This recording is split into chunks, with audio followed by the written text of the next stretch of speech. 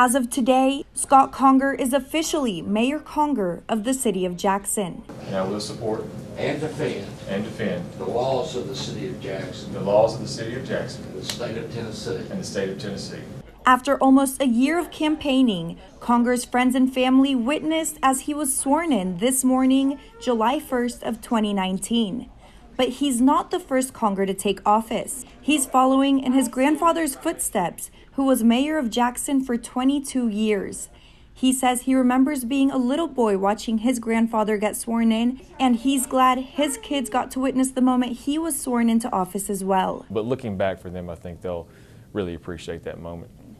For Conger, the city of Jackson is anything but new to him. He's spent his whole life here, had his first job at Catfish Cabin, and even graduated from Lane College. And he says it's his love for the city of Jackson that's put him where he is today.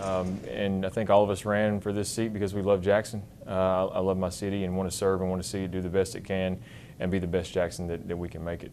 Mayor Conger will have a 12-day transition period, and after that, he says he's ready to start working towards making a transparent, efficient, and inclusive government here in Jackson. 439 News, I'm Camila Rueda.